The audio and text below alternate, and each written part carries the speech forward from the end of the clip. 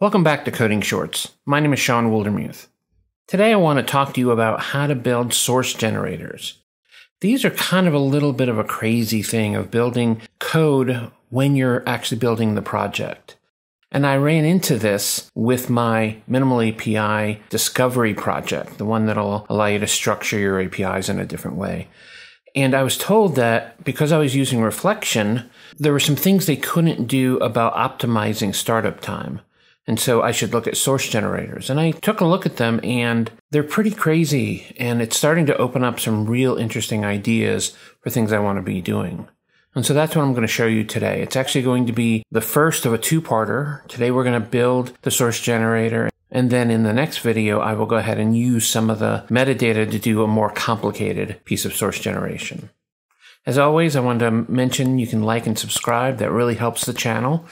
And I have 2 in-person courses coming in April and May.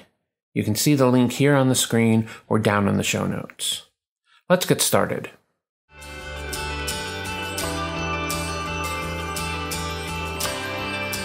So here I am in Visual Studio where we're going to start because it's a little easier to debug these using Visual Studio.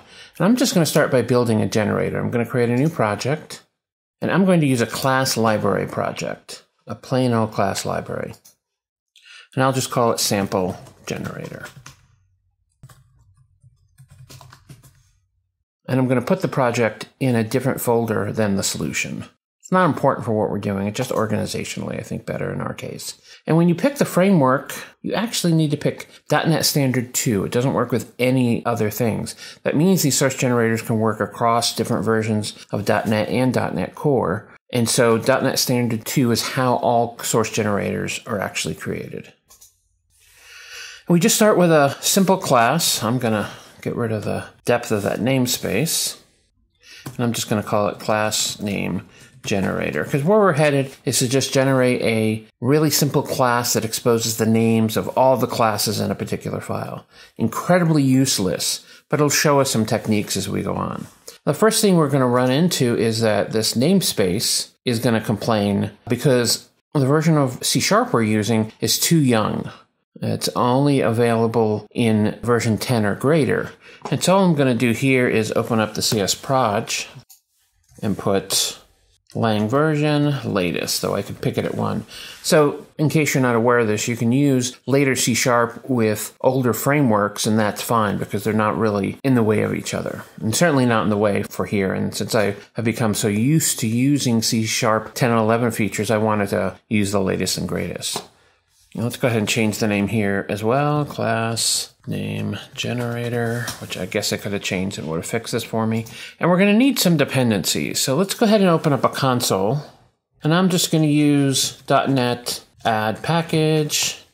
And I'm just going to add package Microsoft Code Analysis C#. And I also need analyzers.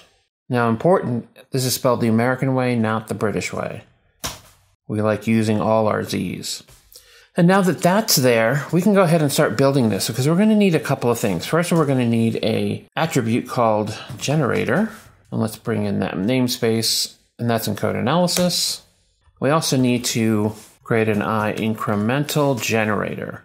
This is the interface that you have to implement in order to do this. There are older versions of source generators that don't use the incremental, but they're really pushing you to use the incremental generator because it's less task intensive on the IDE. And so let's implement that interface, and it looks really naive, right? Let me make this a little bigger. It's just a simple initialize. It should all work fine. And one of the things you'll see here is that this project should add this enforce extended analyzer rules equals true. And so let's go back here and let's add that. And so this is just a property that you need to set in the CSproj itself so that generators can be doing what they want to be doing. And there, our little warning has gone away. So how are we going to get started with this? We're going to start by creating a provider. And we're going to use that context object to call the syntax provider and create syntax provider for us. Now, what is this really doing? It's not doing anything yet because we need to supply a bunch of parameters. But this is essentially saying, I want to create something that as the syntax changes, because this could be run as people are typing up a class, this could be run at build time. It really depends. It only wants to run this once. And so some of the things we're going to be doing here is looking at the syntax tree, not the objects. This is generated as people type and as the build goes. So you don't have an assembly to work from. You only have this thing called a syntax tree. That is how Rosalind has broken apart the different pieces of a block of code. And so in that are going to be colons and spaces and not necessarily looking for exactly what a class is. And so what we want to do is be able to create this provider and go, oh, we only care about when something is actually a class. And we're going to do this by creating two properties on here, predicate and transform. So predicate is going to do a very quick search. And so here I can put something like C, comma, and the second object I don't really care about, because what I want to do is get this content here and determine whether it is something I care about at all. What we do here is say, what you're passing me, is it a class declaration syntax? So this is a class inside the model of the syntax tree, therefore I care about it. And this way, as the class name generator is working, it may pass you a lot of atoms of the entire code block. And we're going to say, you know what, if this isn't a class, we're just going to skip it because we're doing something on class. You could do something a little bit more lengthy to find exactly what you're looking for, but the purpose of this is to be incredibly fast. So it really should be a small amount of information, because in transform and later on when we do the gen, you're going to be able to take this class declaration and expand on it to do things like, let's say we were looking for an attribute or we're looking for a base class or whatever that is. Don't try to do all that work in the predicate. Transform does something similar in that instead of passing you this raw object, sometimes you're going to want to change the way the data is going to be sent in. And this could be quite complicated. The transform could go ahead and gather up information about this class and all these things. But I'm going to do, again, something pretty simple to get us started. And all I'm going to do here is just get the node that we're talking about, the node from the generator syntax content. So this is some piece of code, and I'm actually going to cast it into a class declaration syntax. Now we've confirmed that above here that this is going to be a class declaration, and all we're doing down here is instead of getting these much more atomic objects is we're just saying we're not even going to get this raw syntax node, we're going to convert this node so that we can pare down what we're actually working with. And that's a good first step. We have an idea of preparing ourselves for actually looking at the code that's being handed to us.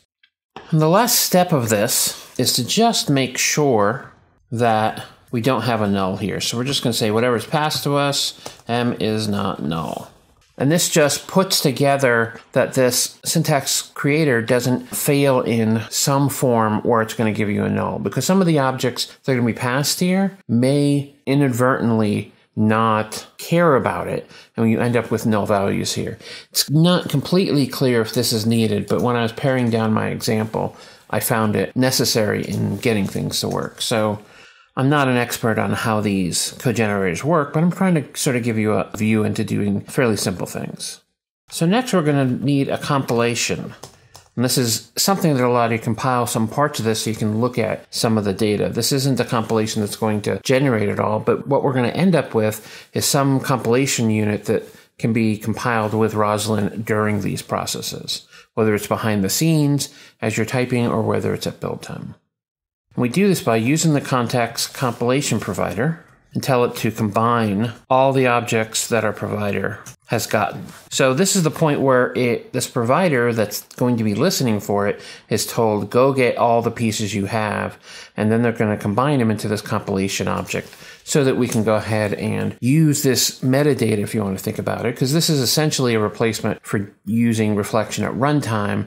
We're using Rosalind syntax tree information at compile time. And so now we can just go to register source output. So we want to write some code here. We're going to start with that compilation. And then it's going to need an action, and this action has two pieces, something called a source production context that I'll just call SPC, and I'm going to break this into another line so that we can see it a little better. And then it's going to want to pass us in the source as well. So let's wrap these in some parentheses. And all we're going to do is call some method that we're going to execute on this with the data in there. So execute is going to get the SPC, and then the source is actually a tuple. So we can just say left and source right. Though you could actually, because there is no spec for this execute, I've just gotten used to using them this way. And now we can go ahead and execute this so that the source output will call us when it's ready to actually build that code. And what it's done here is pass us three pieces of information that we're going to use to generate our code. Though in this example, we're not going to do anything too exciting. And so this production context, I'm actually just going to call context. And then this is going to be the compilation, because that's what we need it for. And this is going to be the type list, right? Not a big surprise. It says immutable array. And notice that this class that it's a immutable array of is really dependent on us using the transform here to return this. If we needed another kind of object, the type here would match here and here. You could also get one that isn't matched and have to walk down the tree yourself. And so what are we going to do? We're going to create some code. And if you aren't familiar with this literal syntax, it just allows me to create a block of code without worrying about quotes and things like that. I have a video on it, which you can see here, in case you want to understand how that works a little better. And I'm going to create sample source generator as a namespace. Because this might go on an older project, I'm going to go ahead and include the curly braces, and then I'm going to create a public static class that I will call class names. It's called class names because that's what we're going to build in the second part, but we're going to do something really simple here. We're just going to say public static string equals hello from Roslyn. And because we had this code, and in here, it's just a text of that code, right? We don't have to think about and create that arbitrary tree ourselves. In fact, the compilation unit will take this string and convert it into that same compilation unit to mix it in with Roslyn at runtime. That's sort of the magic here. And so if we come down here, we can just go to that context object and say add source. And here we're going to need to do a couple of things. And the first one is what they call a hint name, but in our case, we're just going to include the file name here. So I'm going to say class names.g.cs. G is a convention for generated. And so I generally put that. I believe you can also omit these and it'll put the g.cs for you, but I like to be a little clearer. And then I can just say code, right? Make sure it compiles. And what we should get here is that if there are any classes in a project, it should create this project for us. So let's add to our solution something that we can test it with. So let's add new project. I'm just going to use a console app. I'll just call it test generator. And it doesn't matter what version I use. I'm using only the frameworks I have. And I'll go ahead and create it. And let's bring in system.console. So I don't have to write as much. And all I'm going to do here is say using sample source generator, right? And I'm going to say write line class names dot. Oh, this is going to work. I didn't give it a name. I'll call it test. Now, unsurprisingly, these are complaining because this and this don't actually exist because we haven't even bound these together. So let's go to test generator and let's add a project reference. So let's grab the reference to the source generator. And that's typically how these things get wired together. And it doesn't know it's a test generator. Normally this hookup would happen in a NuGet package, but for our testing, we're going to need to actually make a change here because not only do we want to include the project, we also want to tell it that the item type is going to be an analyzer. It's one of the keys to make it deal with it in the correct way.